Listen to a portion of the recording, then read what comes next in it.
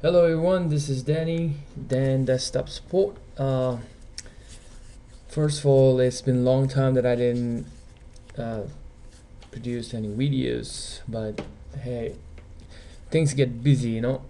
But today my video is about Italc on Windows 7, both server Windows 7 and a client Windows 7. So I was really waiting for this to happen, and it did happen, but with some of the features are not working. But it's great that it's working. At least it's working. Some of the main feature, like locking the screen, is one of my favorite features, so that's working. And today I'm going to show you how to do that. I've been putting a lot of videos about Italc, and I just want to say that this person, whoever the developer is, I greatly appreciate his work, because this is making my life easier, at least, and some other school IT techs, administrators, or teachers. So today, let's just start from going to the site and download the Windows 7 version of Italc. So what you're gonna do is type this Italc and then go to download and just click on download here, and on the right here is continue, and you can find an official build with the latest release of Italc. Just click on it, and I'm sorry, I went to the wrong place. Actually, just go to the home page, and then right here is the one, Italc 2 release candidate 1. So click on it, and then it will take you to right here.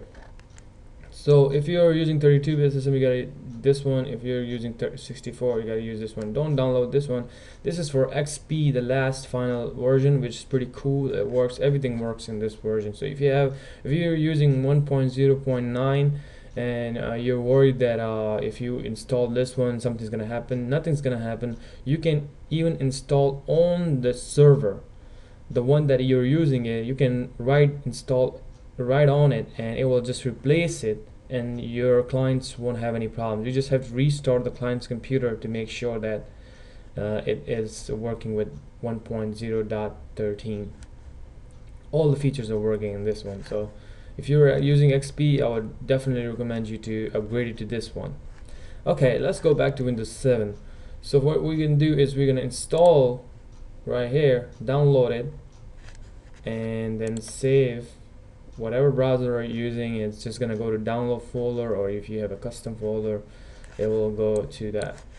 And right now I'm looking at it, it's installing. I'm just gonna pause the video. So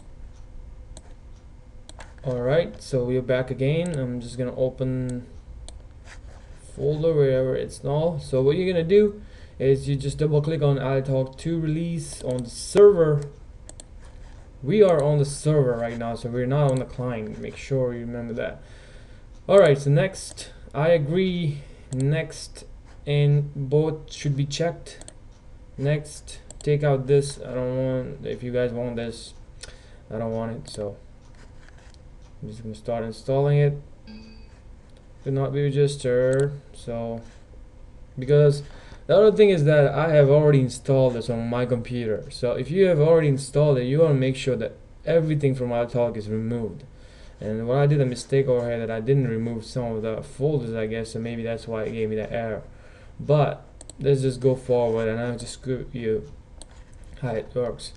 So you see this stuff right here, Italc server. I wouldn't change it because I really don't know what it's. I mean, if you don't know what you're doing, so then I wouldn't touch it. I'll leave it as a recommended right here. And the main part right here is this we're working on right now. Okay, so what we're gonna do is we're gonna make a key, so for our client computers. And before doing that, what you need to do is make permission for this server, so then people who ever want to open this Italc will have to log into the system, which is another cool thing, that if someone have access to your computer, you can change this right here. So let's say manage, and I already have IT in there. So if you're doing it for the first time, you're not going to see this. What you need to do is click on add, and then type the username. This is my computer name, and then just enter, and it will go there. Or you can type a username in there. So I'll type IT and then click OK, and it will come right here, itpc/IT. Give a full control, click OK. Then what we're gonna do is launch key file assistant. So then this is where you need to read. You can see because I changed my resolution, so it's gonna take you through. So what we need to do is we need to create a client computer, create a new access key for client computers. So we need to click here and then click next, support team or administrator or teacher. So then you can just export public key, master key, sorry. So just find a place where you can just put this key, so because this is going to be used on your client. So all I'll do is I'll make another folder on my desktop and I'll say key test, and then select the folder, click next, finish, and wait for the message successfully created. Click OK. Now you can close this. Alright, open Italc and see what's gonna happen. So it's gonna ask you, see where you give the permissions. If you don't do that step, you're not gonna come to this point.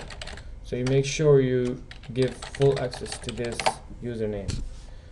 So what's gonna happen, you see that right here, all the PCs that I connected to it is right here, is coming through to my machine.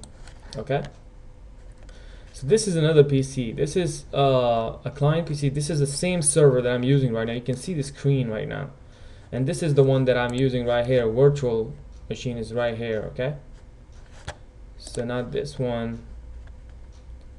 Let's see. Okay, now this one is not the one that I want to use, but I'm gonna add another one right here.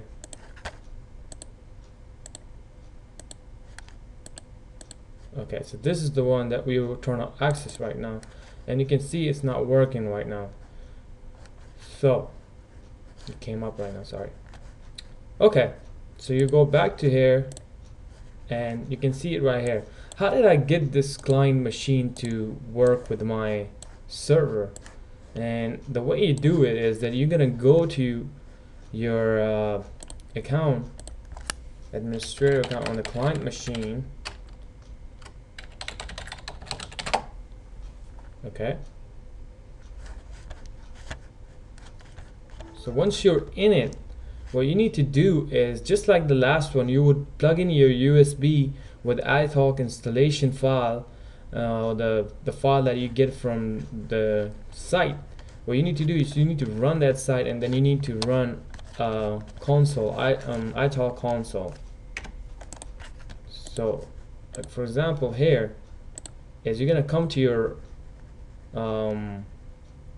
computer on the client side, and you'll do is Italc key setup.